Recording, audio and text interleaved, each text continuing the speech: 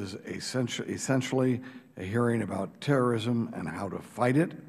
So it is relevant to bring up the plight of Dr. Afridi with the understanding of my colleagues and those who've come to hear this hearing.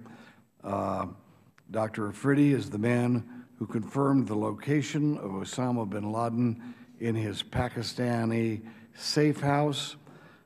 Defense Secretary Panetta said Dr. Afridi played a pivotal role in making it possible for our special forces to administer justice to bin Laden for his role in plotting the massacre of 3,000 Americans on 9/11. Pakistan gave this mass murderer safe haven. Dr. Afridi, a Pakistani physician, risked his life so justice could be done.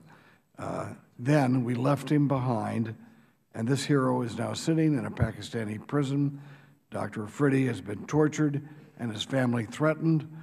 Those are hostile acts by Pakistan against the United States and belie the notion that Pakistan is an ally of ours in the war against terrorism.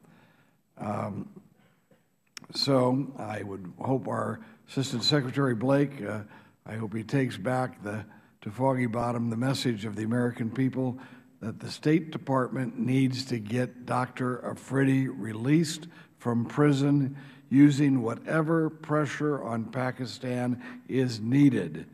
We cannot defeat terrorism in Eurasia or anywhere else if we cannot recruit allies, and we're never going to be able to recruit allies if we betray those who side with us against this ferocious and horrible enemy that all of us in humankind face of radical Islamic terrorism and, yes, other forms of terrorism as well.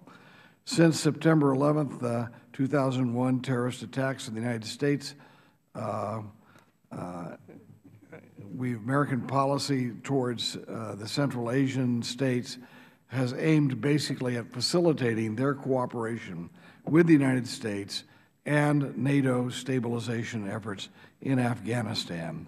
The level of cooperation by the government of Uzbekistan, Kyrgyzstan, if I'm not pronouncing it right, I'm sure, Tajikistan, their level of cooperation with these three governments has been outstanding since 9/11.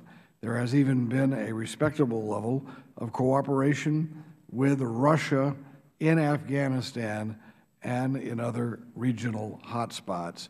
During most of this period, terrorism in Central Asia was kept to a minimum. However, since 2010, there's been an increase in violence by Islamic militants in Central Asia. A closer look at security risks in the region north of Afghanistan is long overdue, and it is imperative that we move, as we move, to a U.S. pullout of troops by 2014, that we focus on what that will result in those countries just north of Afghanistan. The point of today's hearing is to examine what efforts the United States is making to keep Central Asia stable and to improve relations with the states in the region. That means helping out our friends, and yes, remember those that by helping the enemy of our enemies, we are conducting ourselves in the most efficient way of providing defense for our own people. Just 2 days ago, a congressional delegation led by myself and including Mr. Poe returned from the region. The members of the CODEL were impressed with the commitment of the Uzbek government to work with the United States to thwart the catastrophic consequences of the Taliban retaking power in Afghanistan. We were also impressed that there are brave forces anxious to fight and defeat radical Islam in that area.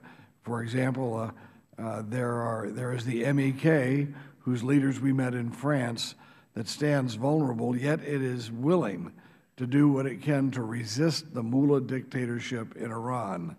The Baluch National Insurgency, whose representatives we met in London, were dedicated and courageous people who are under fire in Iran and Pakistan, both terrorist supporting regimes also that repress, they not only threaten their neighbors, but threaten their own people in the name of militant Islam. In short, radical Islam threatens us all. We should be supplying those courageous opponents of those who threaten us. With that said, I would now turn to the chairman of the Terrorism Task Force, or Terrorism Subcommittee, Judge Poe.